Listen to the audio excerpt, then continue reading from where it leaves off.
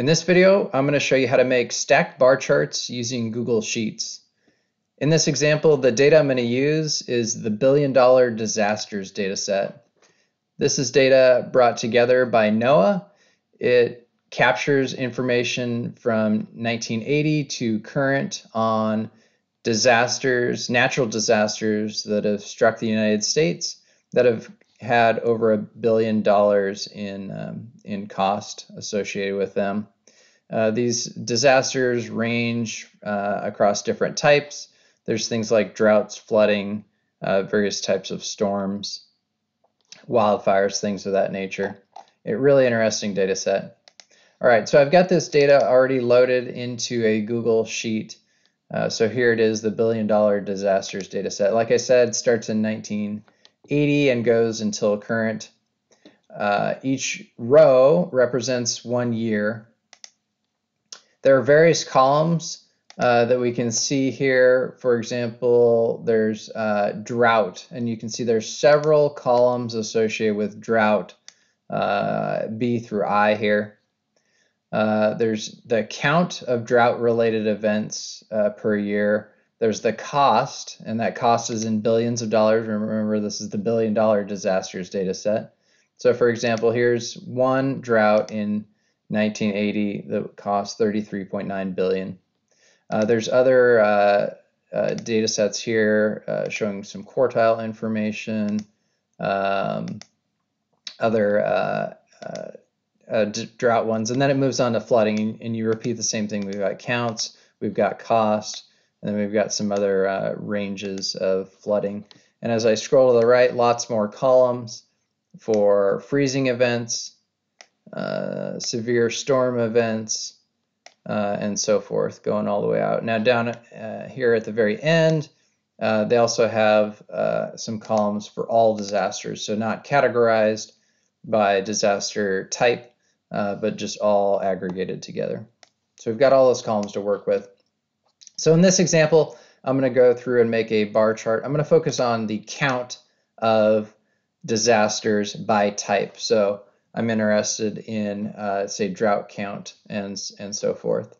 So for this, I want to be able to make a chart where I've got stacks of count by type for each disaster type per year. So across the horizontal, I want my years. Going vertically, I want count of disaster, but I want each stack in that to be the count of, say, drought or freezing or flooding. So I'm going to select all my years by clicking the column header A there. I want count, so I'm going to hold the control button on my keyboard. I'm going to click the drought count column, and I'm going to skip over all these because I want to focus on the count of each event type. So I'm going to go to flood. I see freeze here. I'm going to, again, holding control so I can add to my selection. I'm going to add, holding control. I'm going to click this column Z to get my severe storms.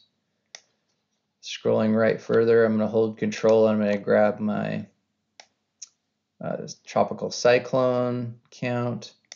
Here I've got wildfire control, click. Scrolling right, I'm going to get my winter storm count, control, click. And I'm getting close to the end. Now all I've got left is the all. I'm going to exclude all, so I'm not going to highlight that. So I've got all those different types, the count of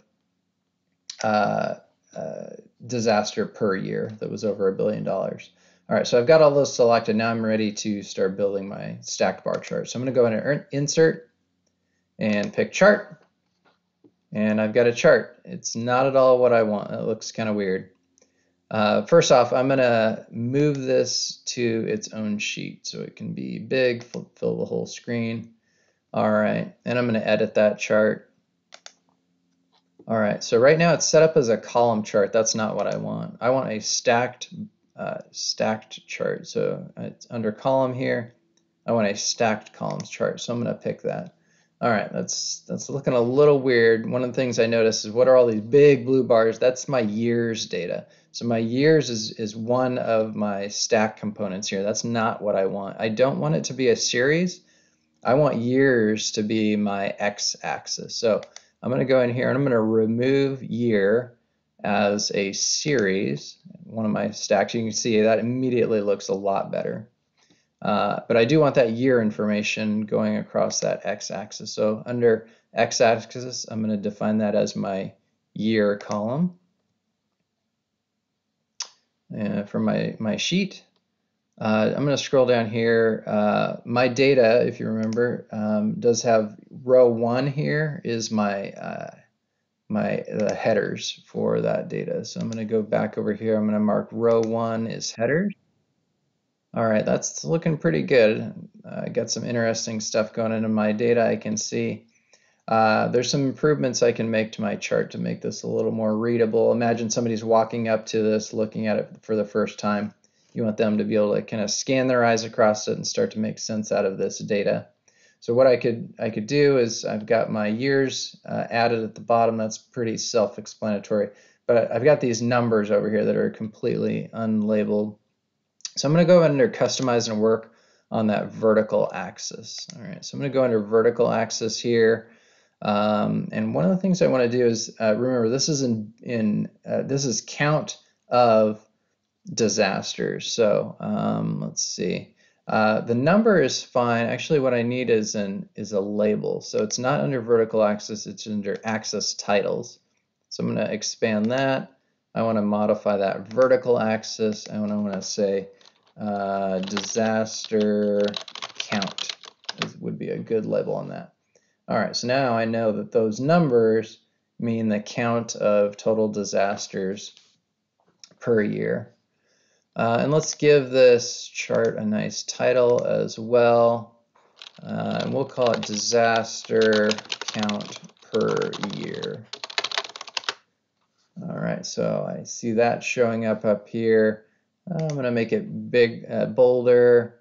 Maybe I'll make it a little bigger, so nice and prominent in this chart. All right, that's coming together nicely. So now I can start to look at my data. I've got good axes, nice labels that are easy to understand. I can start looking at my data and seeing what's going on. So from 1980 to current, look at that. You start to see, I don't know, maybe a general trend. It seems to be kind of climbing. We've got some really expensive disasters here in recent years. All these over $1 billion, and look at these counts are really getting up high over the last 5 years or so. So pretty interesting data. This is worth digging into further. Remember, back on our sheet, we only use the count. We've got other columns available that might be interesting to us. Maybe to polish this off, I'm going to name my tab down here. I'm going to call this count per year. All right, good way to finish it off.